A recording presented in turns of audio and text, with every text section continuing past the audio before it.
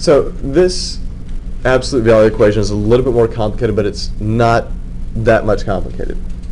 If you think back to the properties that we just wrote, we said that the inside stuff is either going to equal this number or it's going to equal what? The opposite of that, right? So in order for an absolute value to equal 5, that means that the stuff on the inside must equal 5 or what? The stuff on the inside has to equal -5, right? Does that make sense? So what I've got two equations. So solve each of these equations and tell me what you get. X equals +15 or x equals what? +5. Notice it's not a plus or minus thing here. And there are, I guess, some similarities with what we see with the square root property, and actually the square root property is connected to this guy. These guys are connected. I can show it to you if you want, but you won't like what happens. If I plug in 15, just check this to make sure. What's 15 minus 10? And the absolute value of 5 is 5. That's cool. Here, x is 5. Plug in 5. 5 minus 10 is -5. Do y'all agree? All right. Should be easy. Really, really, when you look at that, it's the absolute value of x minus 10 equals plus or minus 5. No, the absolute value does not equal plus or minus. But you could say x minus 10. X minus 10 equals plus or minus 5. The absolute value does not equal plus or minus. The insides, the innards, would be equal to plus or minus.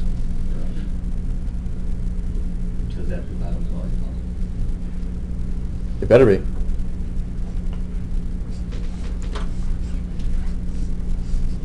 There is one thing that we need to know about any of these guys dealing with absolute values. Isolate the absolute value. Isolate it. What does isolate mean? Get it by itself. All of the properties that we wrote had the absolute value by itself, so you have to do that. If you don't, guess what you get to be? Wrong. Good job, guys. Good job.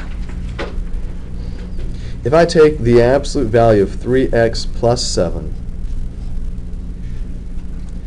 minus 6 is equal to 13, what am I going to do here? Move the 6. I've got to move the 6. Remember when we had the square root property? You had to get the square by itself before you did the square root of both sides with the plus or minus. Same thing happens here.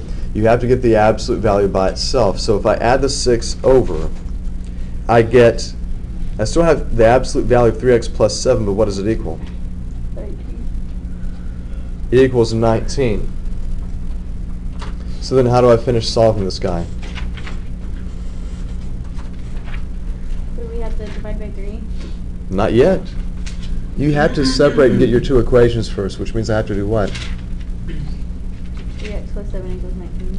Right, we know that the inside of this absolute value is going to equal 19, or, for it to be a true statement, the inside of this stuff has to equal a -19, right? Notice what we're doing. We're taking something that's complicated and we just keep undoing it piece by piece until we get down to something that we know. So how do you solve this guy? So 3x is equal to 12, which means x equals what? 4. What about over here? 3x equals what? -26, and then x equals -26/3.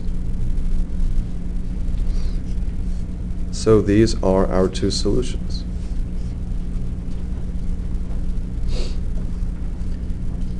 Questions about that? Are there going to be any restricted values? Are there going to be restricted values for these? There should not be. Just like when we were solving regular quadratic equations, we didn't have anything that was restricted.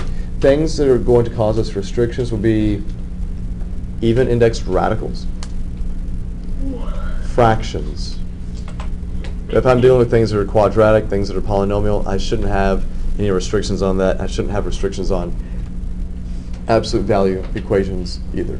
Now, there are some interesting situations that come up, but we don't have restricted values or extraneous solutions.